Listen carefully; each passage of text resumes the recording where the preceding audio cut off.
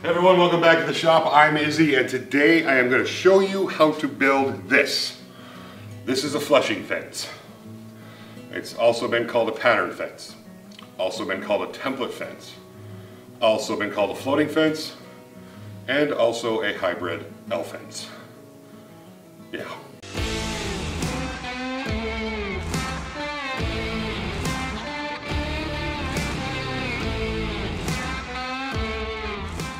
So today we're going to jump right into building this fence, and then I'm going to show you 3 common uses for a fence like this. So no matter what you call it, this makes the table saw even more handy than it already is. Now if you don't want to watch the build lasts for about 2 minutes 15 seconds. That's coming up next, and then we're going to jump into how to use it. So you can like skip through that 2 minutes and 15 seconds, or you can watch it. You can do whatever you want to do. But before we jump into that, don't forget to hit that subscribe button. Hit the bell notification so you'll always see when we come up with new videos, crazy looking jigs, and other fun things here on the channel. Let's get to it. The flushing fence is a pretty straightforward build. It's made up of 2 main components, and each main component is made up of 3 long pieces of plywood and 3 braces. So the part I'm working on right now I call the J component. It is the component that moves up and down in the system. Now the most important thing in this whole build is keeping everything as close to 90 as possible, and we do that with these braces.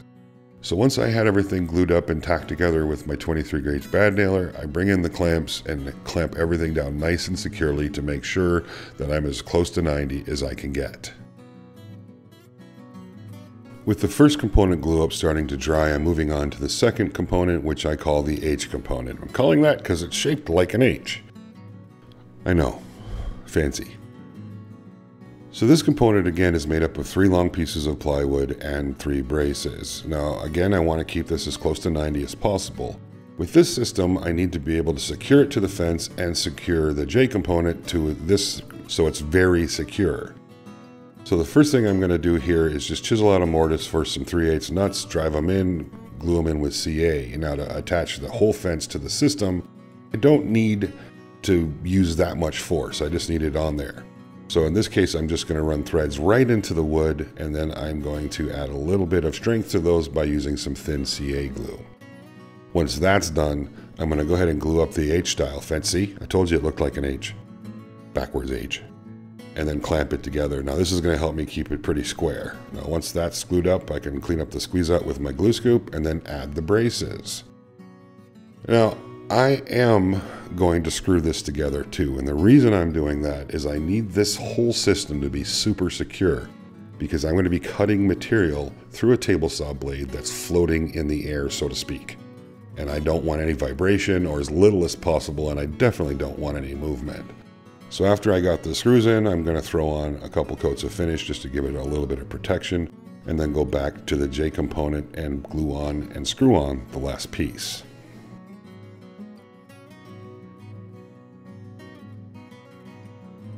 Alright, so to install this thing, the H side just slides right over the top of the fence, and then you tighten these 2 bolts down. You could use knobs if you wanted to. I didn't have any in the shop, and this works just fine.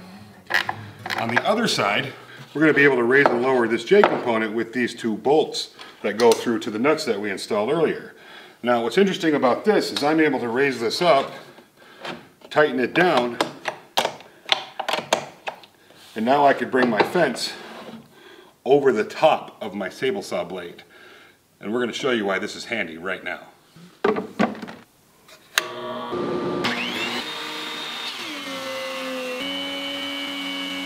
So this is why it's sometimes referred to as a flush fence, or a flushing fence.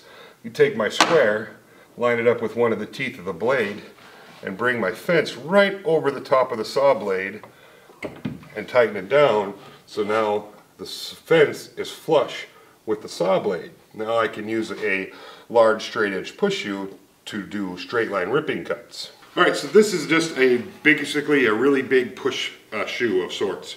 So this has got some anti-clang cork rubber on it. It's a really great non-slip material, and a stop position. So rather than having to do a big, rather than get my straight line ripping jig out, if I've already had this set up and it's a shorter piece, you wouldn't want to do this with really long pieces.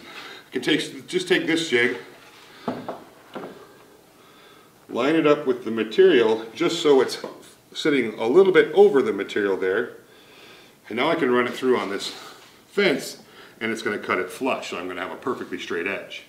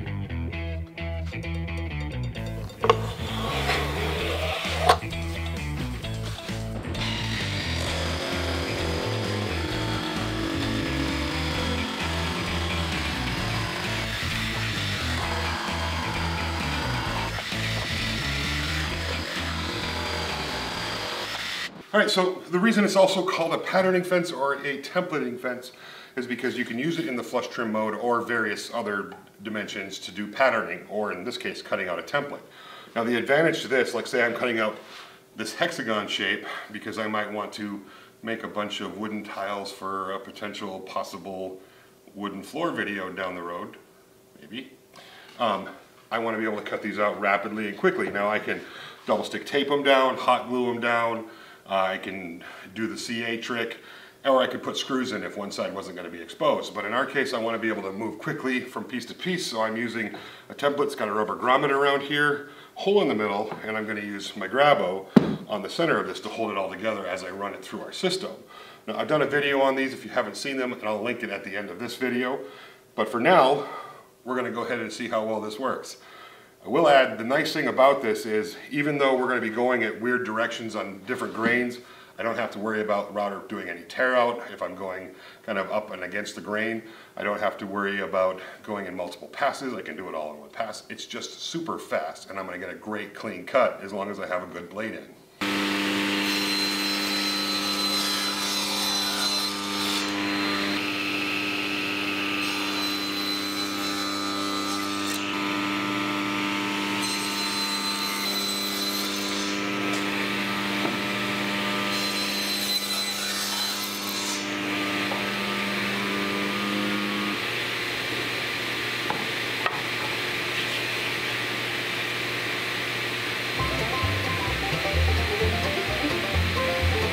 That is awesome.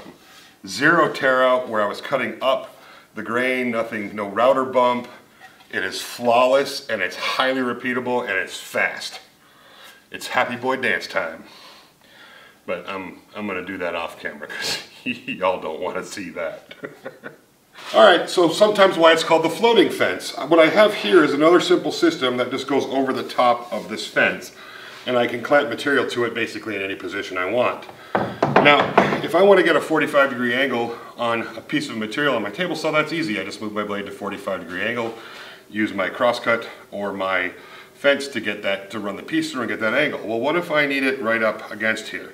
Now, before we get too far into this, you can do this with just your regular fence system and another jig or a piece of a sacrificial material that goes up against the fence, so you can get that steep angle, and then again clamping a piece to the back of the board to make sure that it stays level all the way through the cut, doesn't get sucked down into the blade and cause all kinds of havoc. But this is why they sometimes call this the floating fence. The nice thing, advantage about this particular operation is you don't need a sacrificial piece of wood. If you already have this jig made, this is just a really quick operation, and I can get angles that are a lot steeper than 45 degrees. Let's just cut it and see what happens.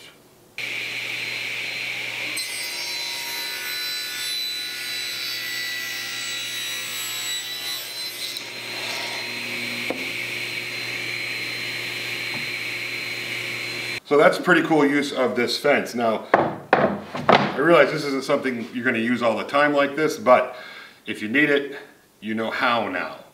And that's half the battle or something like that. I don't know. Anyway, guys, thank you so much for watching today's video. I hope you found some of the information today useful. If you did, make sure you're subscribed. Hit that bell notification. And if you know somebody with a table saw, share this with them. You can get a lot of use and a lot of fun function out of something as simple as this floating fence, taper fence, pattern fence, brushing fence. I think I'm missing something. Hybrid L fence. Yes, I was. Really appreciate you guys. We'll see you in the next video. Beam me up, Scotty.